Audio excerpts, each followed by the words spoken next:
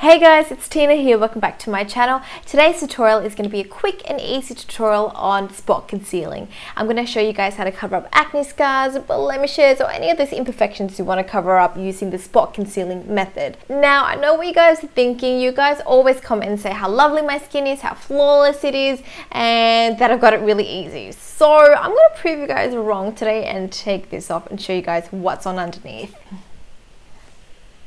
I am pretty spotty today, and I will be for the next couple of days, and this is because I got laser for my freckles and sunspots yesterday. So I've got this connect the dot thing happening on my face, and I thought it'd be a really good opportunity to film this tutorial for you guys. So all my makeup is off now, and you guys can see my skin underneath. It is looking pretty spotty right now. But I used the spot concealing method earlier to cover it all up. So if you guys have any spots like this, or acne, or scars, or imperfections you want to cover up, keep watching, and I'm going to show you guys my spot concealing method.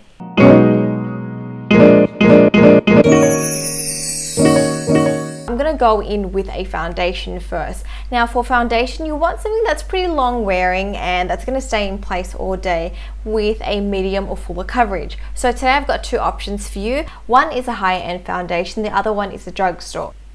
The first one I have here is the L'Oreal Infallible 24-hour Stay Fresh Foundation, and it says here it fights makeup meltdown, and it's pretty true. This foundation stays on all day and it's very long wearing, and I really like the texture and coverage of this one. So this is a great drugstore foundation. Now the other product I have is a higher end foundation. So this one is the Estee Lauder Double Wear Stay in Place Makeup. So this foundation is also very long wearing. I like to use it for a lot of my brides who obviously need makeup to last all day. The coverage is also really good, and the texture is not too bad. It still looks like skin. You just need to blend it out really well with a beauty blender. For today, I've decided to use the L'Oreal 24-hour Infallible foundation, so the drugstore option, and I'm going to apply it with a beauty blender.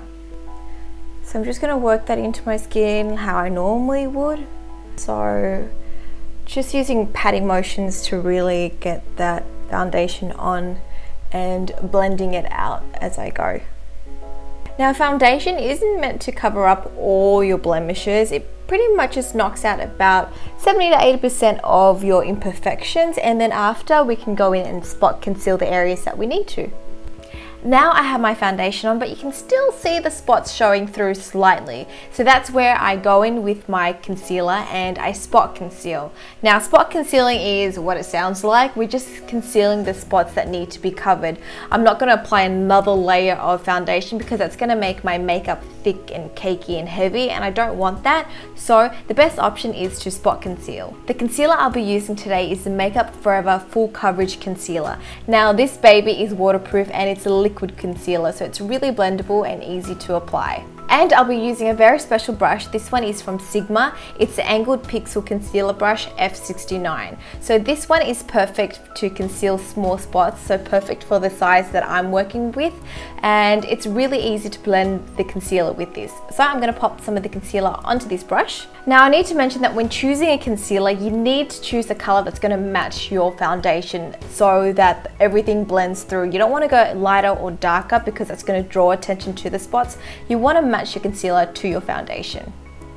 So let's start off with this little guy here. I'm going to just pat the concealer on top of that, and by patting it on you get more coverage. Instead of moving it around, you just want to use a patting motion. So I'm just going to pat that on. And then to blend it out, I'm just going to grab my beauty blender and again pat that on top, just to blend the edges out. And ta-da, it's gone. Okay, so I'm going to do that to the rest of my spots, and it's pretty simple. It is a little bit tedious if you have this many spots, but this is going to make your makeup less cakey and your skin still look like skin. You don't want that thick, heavy makeup.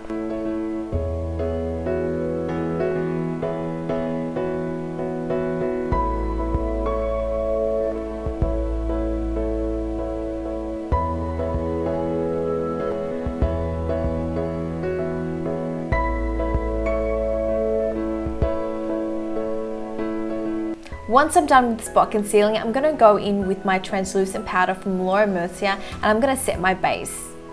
For this step, I'm just going to use the same beauty blender I used before, and I'm just going to grab some of that powder and press it into my skin. I'm using a pressing motion because I don't want to move any of the concealer that I placed underneath, otherwise my spots are going to show through again. So I'm just patting that into my skin to set my base.